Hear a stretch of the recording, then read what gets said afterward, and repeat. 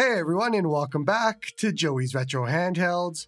I'm Joey, and today we're going to be doing a full setup guide for NetherSX2 on Android to play our favorite PlayStation 2 games. As of this video, NetherSX2 Classic is the best PS2 emulator on Android, combining all of the best parts of AetherSX2 and NetherSX2 Current, or the other version, into one with the latest build. It's also the only one that's officially supported by Retro Achievements, so long story short, you want this going forward. Also, don't worry, this entire video is going to be done on an Android handheld, so you don't need a PC. So, just quickly, if you're coming here from a previous version of AetherSX2 or a different version of NetherSX2, let me help you back up your stuff so you can restore it to this new version. It's actually very easy.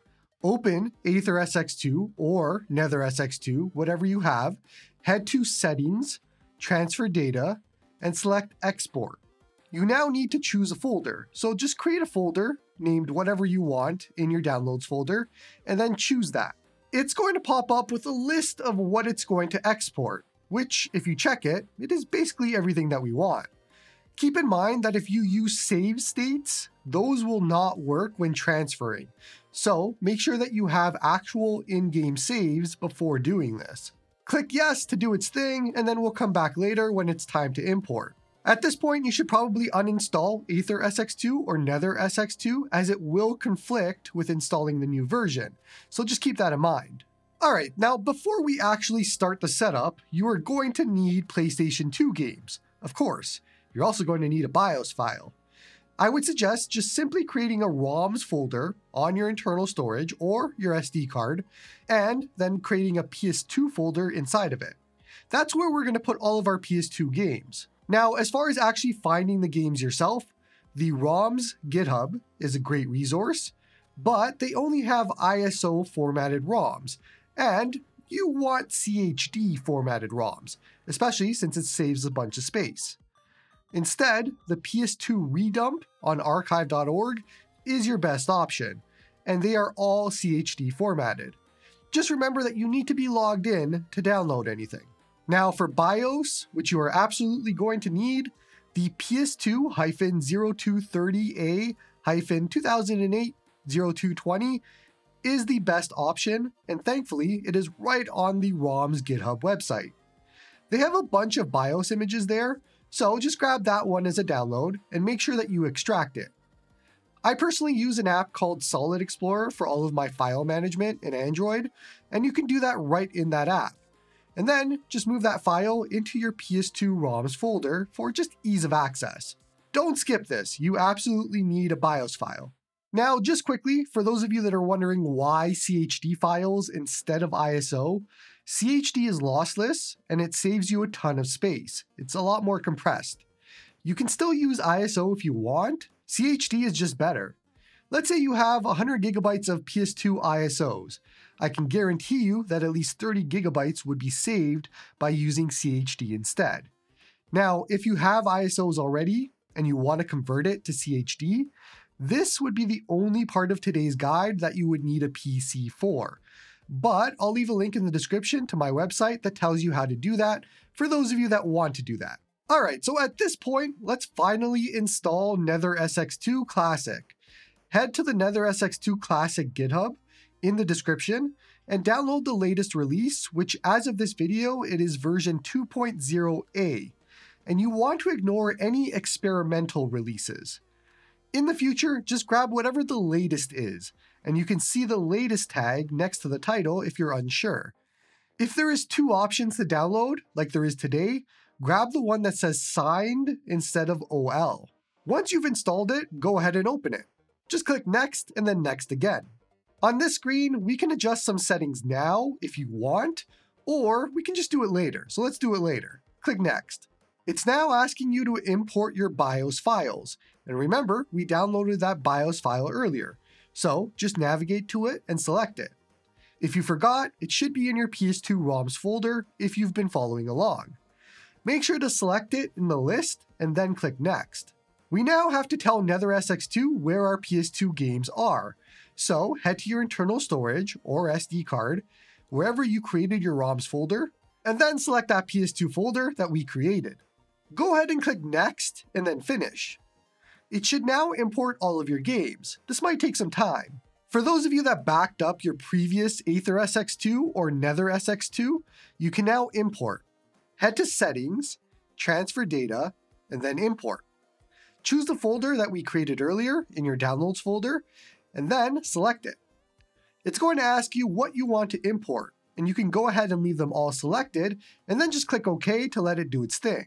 Alright, so first things first, let's change some settings. Click the 3 lines top left and head to App Settings. You can now see some of the settings that we ignored before. They are all in these tabs and menu. So in the General tab, let's enable Patch Codes, which is essentially cheats. We'll talk about cheats later. Scroll down, and if you have a device that constantly flips the screen, you can set the screen orientation here. Now, if you want to show FPS or speed and other stats to see how games are running, you can enable that here. I'm going to enable it now just to show you what it looks like. Lastly, OSD Scale controls how big the text is for the stats that we just enabled. Sometimes it's just a bit too small on some screens, and so you can increase that here if it is. Head over to System and then scroll down to Speed Control. If you have a powerful device and you find that 200% isn't fast enough for fast forward, you can adjust that here. I wouldn't touch anything else. Head to Graphics, and this is the fun stuff. You can change the renderer if you want. I personally typically leave it on OpenGL, but some games will do better with Vulkan instead, so it all depends. I'm going to show you later how to change this on a per game basis if you feel like testing between the two. Now, if you have a powerful device, we can upscale the resolution here. So I'm going to set it to 1080p, which is 3x native, because I'm using a pretty powerful device. But for a lot of you, you likely can't do this. So maybe just leave it at 1x for now until you know if you have the power to upscale it. Once again, I will show you how to do this on a per game basis, so you can adjust this for each game. If you have a 16:9 aspect ratio screen, I would enable widescreen patches so that you can get widescreen PS2 games. It is nice and super helpful. Threaded presentation is important if you're using a Mali GPU device. It would be helpful to enable this if you are. So definitely try it out if it's something that you're interested in. Lastly, at the bottom, enable load texture replacements. This is going to be applicable, especially if you plan on doing HD texture packs, and we'll talk about that later. Head over to memory cards, and this is important. Click Create New Card, and then select Folder, and give it a name. memcard1 works for me. Go ahead and click Create. Scroll down to Card Name, click it, and then change it to the card that we just created. So, why did we do that? Well, if you went with the default card option, it's going to fill up after you've played and saved in a few different games, and that gets very, very annoying. Instead, with the folder option, it saves each game as a different card, and it is vastly, vastly better with no downside. It is a nice little upgrade. The second card no longer matters, so don't worry about it. Head over to Game List, and if you ever move your PS2 ROMs, maybe to an SD card or somewhere else, this is where you can come to tell NetherSX2 where they are now. So you can delete the existing location and then add a new location if you ever move them. The Achievements tab is where you can sign in with your Retro Achievements login and information if you have it, and you want to do so. I do want to do so, so I will. Back out now, and let's go to Controller Settings. Head to Touchscreen, and if you're using a controller or a handheld, set Touchscreen Controller View to None to remove the on-screen touch controls. If you scroll all the way down, you're going to see Enable Game Vibration, and if you want Rumble, you can turn this on. This may not work for every controller or device, so just be aware. Head over to Port 1, and we can now configure our handheld or controller. I wouldn't rely on automatic mapping, as it could map things incorrectly, so let's do it ourselves. Scroll to Bindings and then start to map your controller by selecting each button and then pushing that button on your controller or handheld that you want it to match. Skip Analog Toggle and apply pressure. You don't need them. You can stop after mapping right stick left. Head over to the Hotkeys tab and I like to map fast forward toggle to L3 plus R2. Now, normally you don't need to map open pause menu, as many handhelds or controllers have a back button to open it. But feel free to map this if you don't have a back button. Maybe L3 plus X would be good for you. For quick load, I like L3 plus L1, and for quick save, I like L3 plus R1. Head back, and this time let's choose Start BIOS. Go to System Configuration. Push down, and you're going to see Screen Size. And if you're using a 16:9 device, change it to 16:9. Now, if you mapped pause, push it or push back on your controller or handheld, or swipe up and hit the back arrow and choose Exit Game. Now, what we just did there was tell the PS2 BIOS that we have a 16:9 display. So, games that have that built-in 16:9 mode can now use them without using widescreen patches. We'll look at this scenario in a second. Let's boot up a game by selecting it in the list. The first game that you save in is likely going to want to format the PS2 memory card, so just let it. You shouldn't be asked to do that ever again. You can see the FPS information in the top right, and now let's look at the pause menu. Push pause again, and we're back in this in-game menu. There is a few things that you can do here. There's patch codes for cheats, you can change disc for multi-disc games, and so on. But take a look at the top right. If you click the I button, this means that any changes that you make here will only apply to this specific game. So it is per game settings. So if we head to graphics, maybe this game we want to run at a lower resolution, or a different GPU renderer. Or maybe this game has native 16:9 support, so we don't need widescreen patches and we can turn them off for this game. You can set all of that here as long as you hit the I button in the top right. You also might need to set the aspect ratio to 16:9 for games that support it on a per game basis. Now, alternatively, if you hit the settings cog in the top right, any changes that you make here apply globally to all games. So you can easily make changes for all games right here. I'm personally just going to go turn off all of that FPS information in the top right. Head over to the controller icon, and you're going to see an option here called Per Game Configuration. Now, if you turn that on, any changes that you make for the controller will only apply to this specific game. So you can even save a profile if you want, and then load it for another game too. If you turn off Per Game Configuration, any changes made here will apply to all games. To exit, just choose Exit Game from the in-game menu. Alright, so let's talk HD texture packs now. This may not work on newer Android devices, or devices that aren't rooted, since we need access to Android's data storage. There is an awesome website with a bunch of them linked in the description. So let's find the game that we want, and I'm going to choose Ratchet & Clank. And if you scroll over, you have to make sure that it's for the region that you have the game in, so the US region for me, and I'm going to click that. It is likely going to bring you to GBA Temp, that website, and sometimes even tells you how to install it. But don't worry, I'm going to show you how. Download the texture pack. Go ahead and extract it. It is going to take a very, very long time to extract. There is a ton of files. When I say very long, I mean very long. It took me an entire day, and I'm not joking. When it is finally extracted, hours later, head to Android, Data, XYZ AetherSX2 Android, Files, in the Textures folder. Copy the extracted folder. It should be the game serial number. So mine is SCUS 97199, and I'm going to paste that into the textures folder. Go ahead and open the game, and you'll see textures loaded top left, and you're good to go. Next up is cheats. Cheats are kind of a disaster on NetherSX2. Unlike DuckStation, you can't enable or disable individual cheats in NetherSX2. You have to do it all in the text file. I'll show you how, but honestly, this is rarely worth using. We are going to use the awesome website of gamehacking.org, and let's look for the game.